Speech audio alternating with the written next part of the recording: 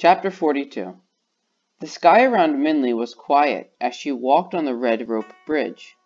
The only sounds she heard were those of her own breathing and the pounding of her heart in her chest.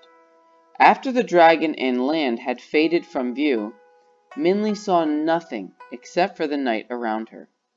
With such a limitless landscape, she could not tell how far she had walked or how much of the bridge she had left. It seemed never-ending. She began to wonder if she had walked for hours or days. But slowly, so slowly Minley almost didn't notice it, the darkness of the night lessened. With each step she took, the world around her became brighter. And with this light, Minley saw that the sky below her had somehow become a vast lake of pure water, and the night clouds were made of floating lilies. And stretched before her in the distance, like a faraway coast, she saw a high wall that seemed to glow. The wall was smooth and creamy white, as if made out of pearl. It too seemed to be endless. Minley could not see where it began or ended. However, as Minley got closer, she saw a round opening in the wall just before her, and in that circular passageway a white rabbit stood like a jade statue. It was only when Minley stepped off the bridge and the rabbit started toward her that Minley realized it was alive. "Welcome," the rabbit said. "You're a little late. Did you have trouble with the monkeys?" Minley was too astonished to speak. The rabbit looked extremely like the one painted on her blue rice bowl. She nodded with her mouth gaping. "Well, let's go," the rabbit said. "You're going to have to keep it short with the old man. He's very busy, and he hates unnecessary talk." Minley followed the rabbit through the round opening, into a white courtyard, and over a polished stone bridge that seemed to grow from the ground. As they passed over it, Minley saw the smooth water wave with gentle ripples, and heard what sounded like faint drumming. To one side of her in the distance, standing out against the flat landscape, Minley saw the silhouette of a man cutting down a lone tree, his axe making a thumping rhythm. As he chopped, the branches of the tree shook. Leaves, blossoms, and seeds flew through the air and dropped into the water like raindrops. "Is that the old man of the moon?" Minley asked. "Him?" the rabbit said, following Minley's gaze.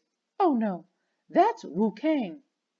"Why is he cutting down the tree?" Minley asked. It seemed a shame to her that the only tree on Never-Ending Mountain was being cut down. "Questions, questions," the rabbit said. "I should make you wait to ask the old man. But if you must know, Wu Kang tries to cut down that tree every night." "Every night?" Minley couldn't help asking. "Yes," the rabbit said. The story of Wu Kang. Most thought Wu Kang was very lucky. His wife was beautiful, and his children were healthy, and they all lived in a comfortable cottage on a farm in the country. His parents and elder brother lived with him, and his neighbors were faithful friends. But Wu Kang always wanted more. So when his crops thrived and flourished, he decided farming was not satisfying enough for him, and the day he reaped his successful harvest, he told his friends that he was leaving the countryside to move to town. "Why?" they asked him. "I want more," Wu Kang said. "But we are all so happy here, all together," they said. "It is not enough," Wu Kang said. So he packed up his possessions and sold his cottage, farm, and land. Then, with his wife, children, parents, and brother, he moved to town. It was crowded and inconvenient in the smaller house, but Wu Kang was able to apprentice himself to a furniture maker, and his family began to adapt to their cramped home. However, the day he was able to carve a chair from beechwood was the day he quit and decided to move to the city. "Why?" his parents asked him. "I want more," Wu Kang said. "But we are happy here together," they said. "It is not enough," Wu Kang said. So, with his wife and children walking behind him, Wu Kang left his parents and brother behind and moved to the city to search for something more. Their new home was a small hut of earth squeezed between other tumble-down houses on a filthy street. far away from the tight, cozy house in town or the comfortable cottage on the farm. Nonetheless, his wife and children adjusted to life in the city while Wu Kang looked for satisfaction. But still nothing was enough for him. After mastering the abacus, Wu Kang decided to quit the training to become a storekeeper. After learning how to hold a paintbrush, he stopped studying for a government position. Wu Kang always wanted more. Maybe you should try to become an immortal, his young son said to him. You couldn't want more than that. I think, Wu Kang said, perhaps you are right. So Wu Kang packed up a small bag and left his wife and children to find an immortal to study under. His heartbroken wife pleaded with him as he stepped out the door. Don't leave, she said. Here, we are together. It is not enough, Wu Kang said. Wu Kang searched and traveled long and far, and one night he found the old man of the moon. At last, Wu Kang said, an immortal, master, will you teach me? The old man of the moon preferred to decline, but Wu Kang insisted and begged.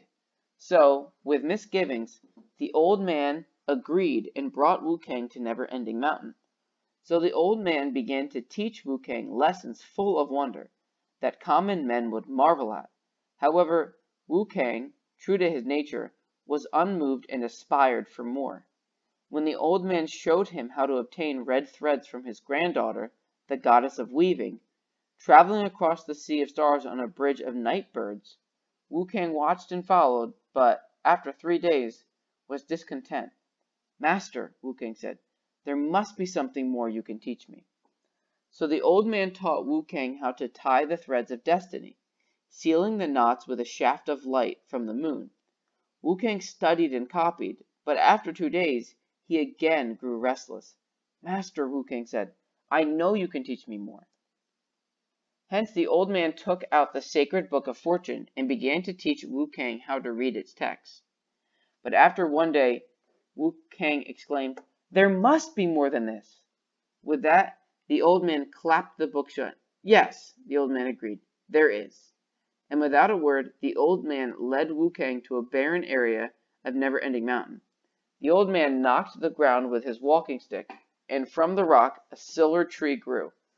As Wu Kang stared, the old man tied a string of destiny around him and the tree.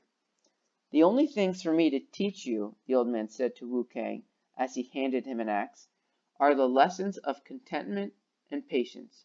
Only when you are able to cut this tree down will I know you have learned them. Wu Kang shrugged and began in earnest to chop down the tree. Little did he realize that with every cut, the tree grew back, and every blow only scattered the seeds from the tree into the night sky lake. So every night Wu Kang cuts the tree, tied by the string of destiny. He cannot leave it and is fated to chop it until he learns his lesson or until the end of time. Minli walked silently after the rabbit finished the story, and for a while the only sounds were of the tree's flying seeds falling into the water. Those seeds, Minli said to herself, they are really falling through the sky to the earth. They are the seeds that fall onto Moonrain Village. It's Wu Kang's chopping that makes the strange moon rain. The flowering trees grow from the seeds from the tree on Never-Ending Mountain. But just then Minli's thoughts were interrupted by the rabbit, which had stopped suddenly. In there, the rabbit said, motioning toward a circular opening through a stone wall, is the old man of the moon.